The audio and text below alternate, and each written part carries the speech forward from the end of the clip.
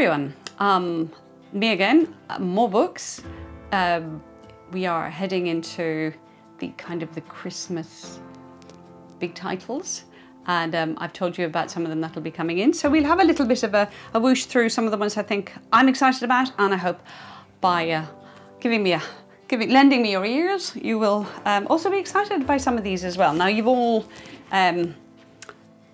heard of the Richard Osman, the man who died twice, and it was the follow-up to the Thursday Murder Club, and it's another mystery in that series. David read this one and says, well, you know the way you get a first one in a series, and like it does, as it did last year, extremely well.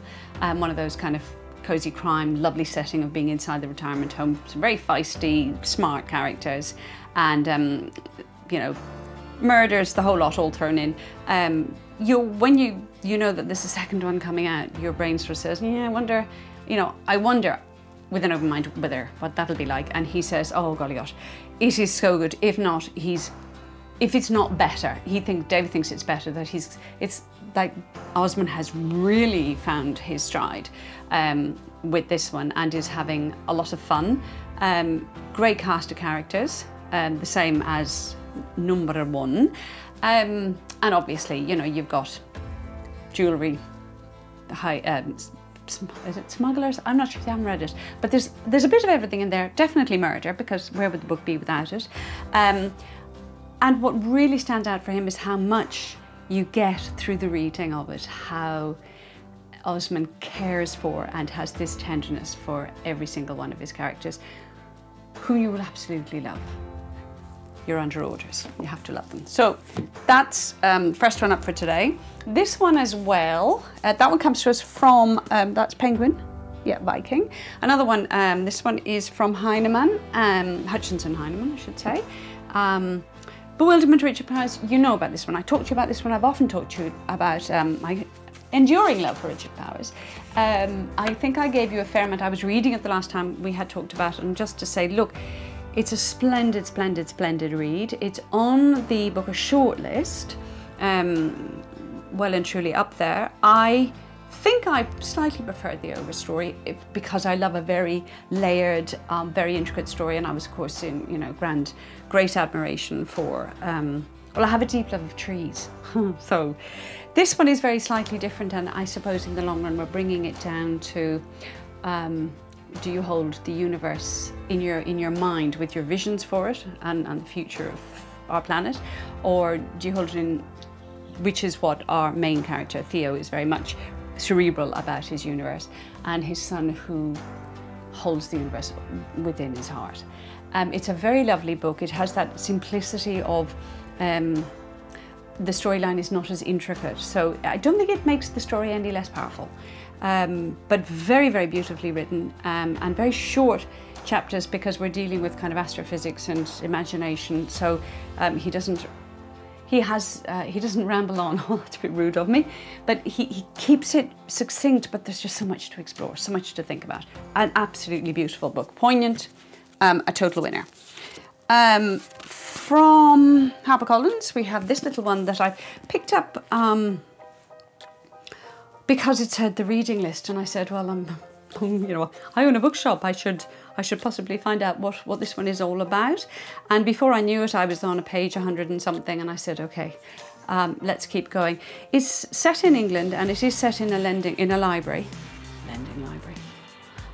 and we have two main characters. We have Alicia, who's a young woman who is doing a kind of a job in the library while she's waiting to make up her mind about university.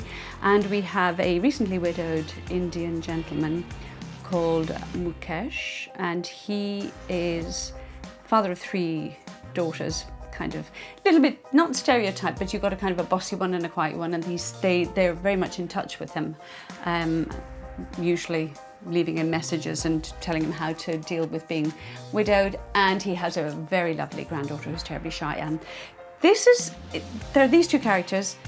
Alicia lives with a very unwell mother who's sort of depressed and not easy, and an older brother. And it's how Nisha finds this reading list, and this reading list has 8 titles on it. And we go through the book following these titles, and they're big classics like Beloved, Pride and Prejudice, A Suitable Boy by Vikram Seth, How to Kill a Mockingbird, To Kill a Mockingbird, Rebecca, that whole sort of classics, but it's how that classic literature addresses the events of our life, and you go through, and that list actually ends up in a lot of our other characters, because there's a whole field of these characters in their hands, and they become interested in books, and then it's how everybody kind of connects through reading, through taking the books from the library. There's a little bit of sadness, it's quite gritty, so it never falls into that trap of being just kind of fluffy, or we all love books and we're all going to love each other. There's some real things, and I had to work a little bit at the beginning to get all my characters and to really kind of immerse myself in that immigrant Indian culture, and I just loved it. Very, very lovely read, and I do highly recommend it. It's a good one. Next up is another one from Heinemann, which is Lauren Groff from Fates and Furies. Some of you might have read. Oh, this woman is the absolute, blew my head off, basically, historical fiction. Totally adored this book, and I'm anxious for everybody to read it. I think it's very much a book about women, and it's a book about, it's a book about viragos. It's a book about a virago. It's very loosely based, or because we don't know an awful about its central character, Lauren Groff has had immense, she's taken sort of artistic license to work out to decide who her Marie de France was. So Marie de France wrote these lays, or sort of, you know, most of you will know what it is, but it's sort of like those songs, and sort of you'd find troubadours, or in this case Breton lays would have been stories that included some supernatural, some Celtic, and Marie de France wrote this series of Breton lays, 12 I think, and in real life, or in fact, there's very little known about who she might have been. All she says is, my name is Marie and I'm from France. We know that character might have been in England, and we think she may have been an abbess either of Reading or of Ely or of Shaftesbury. We start our story with a young woman on a plodding horse with her Merlin in its mew. The vocabulary I learned.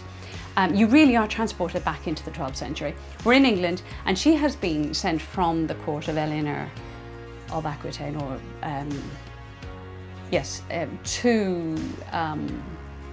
she's our main character, Marie, is a bastard child with some connection to nobility or royalty.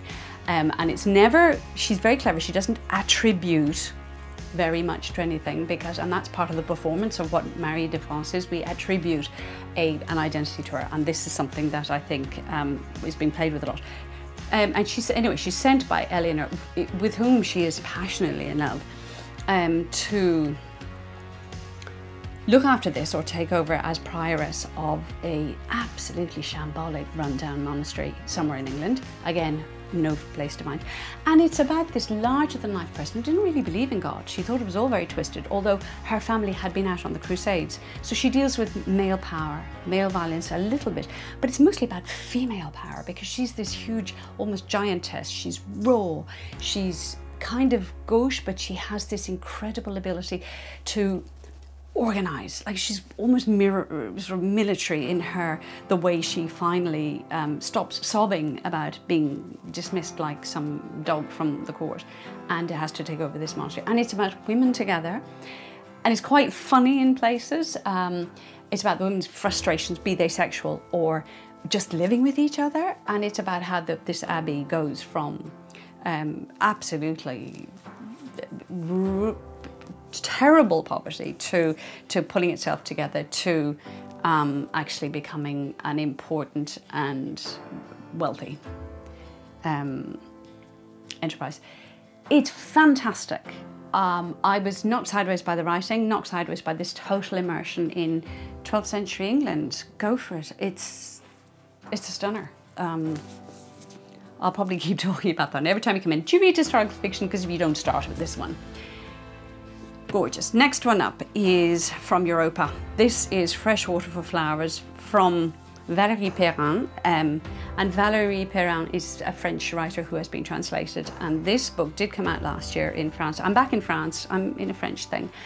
And I read it a couple of days ago, popped it down over the long weekend, and oh, it's another gorgeous one. Now this is one a little bit more perhaps feel good, though there are some elements in it that are, you know, to get a good story, bad things have to happen. Let us be realistic. We have, this is a little sort of device or a little technique that some writers manage to capture beautifully, which is they contain their characters within a sort of a physically confined area. And in this one, it's mostly set in a cemetery, which is not in any way lugubrious. It becomes a place of joy in this book, and for that alone, the book is worth reading. Also for the writing style, because it is quite unique. I felt the book was constructed a little bit like a painting, where you get sort of layers of the story when you start with our main character, Violette Toussaint. And Violette is we start with her in the cemetery, and we love the cats, we love the dogs who mourn on the graves of their departed owners. And she looks after them. She's wonderful. A wonderful garden. So it's a lot of this is about healing and about grief. And a detective, Julien, walks in, and they're sort of in their 50s, 60s, and you're never too old to fall in love. I should know. Anyway, you don't know that that's going to happen, but well, you do know. You know very early that we're being set up for this, but we're also looking into her past. How come she's there? Why is she living on her own? And the people in the cemetery who work with her, they're huge characters. She develops them all absolutely beautifully. There's a mystery, there is a sadness in it, and a little bit of how a certain death occurred. She has had an abusive relationship, but she very cleverly sends you off thinking, oh, were certain people this bad? And then you look at the way they've gone back and done things. So she kind of layers the story. Very clever. Lots of detail. Totally loved it. And not in any way bleak or over dramatic, nor frothy. She just gets that beautiful middle line of a smashing read that you don't want to put down.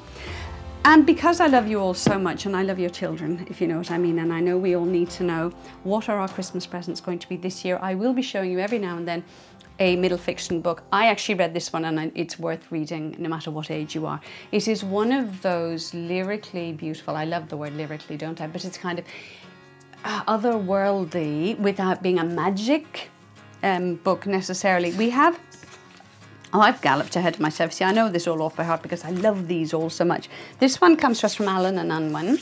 It is a middle grade, but you can read it up to, you know, 120 if that's how old you live. We have a little girl, Pip, and very early on you realise that there are two sorrows in her life. One is that her mother has a boyfriend who is not the nicest person in the world, and she's learned to become very small and very quiet because he can be set off. Which is a difficult thing, and you also realise that she's had a great friendship, and that friendship with Mika has ended. He has gone away, and she mourns his going. And then one day she finds this she thinks it's a little bird, and it turns out when she looks at it properly it's a dragon, and it's very, very small, and she calls it Little Fella. And as we go through the book we realise that she has to kind of figure out what to feed it. And she has to figure out what she's going to do with it and how she can hide it from people. And of course she doesn't manage to hide it from some of her, you can imagine children of that age in the classroom, they know something funny is going on because she brings it to school. Of course she does, in her school bag. And the most unlikely other friendships occur. A younger Laura in her class who's a little bit more the sort of, you know, from the wealthier part of town into the ballet and the ribbons and the stuff, but actually Laura is the one who will sort of heal this dragon and make its wings better so it can fly. And then another boy who will come into our story, Archie, who might be able to solve other problems. I'm not going to tell you too much about it. Just know that it's one of those and Foxlee does this. She did A Most Magical Girl, and then she did Lenny's Book of Everything, and these were stories where she gets right to the heart of children's outlook in the world and the things that might worry or trouble them, and then she writes them down on the page so that we can all have a look at those and see how these things can be solved. In this one, we are looking at grief, we are looking at being able to let go of the things that hold us back, but we are looking also at how together in groups or with the help of someone we can overcome obstacles. It is just sprinkled with that unworldliness, but we're in the real world, and of course as adults and reading it, we know that the dragon is a metaphor for the self I can become. But oh my goodness, it was so lovely. That's it. I'm going to stop talking now. I'm only going to let you know that you can ring me up and you can order it, or any of those.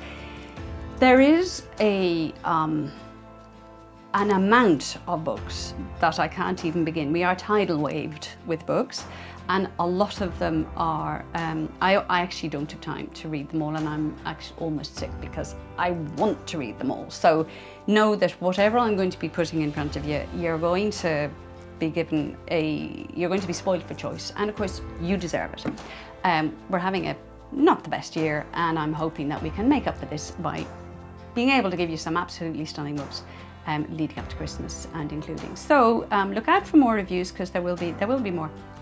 And until then, look after yourselves, and we miss you, and we can't wait to have you all back in the shop as soon as possible. But until then, let me know if you want anything and recommendations, all that. Bye bye.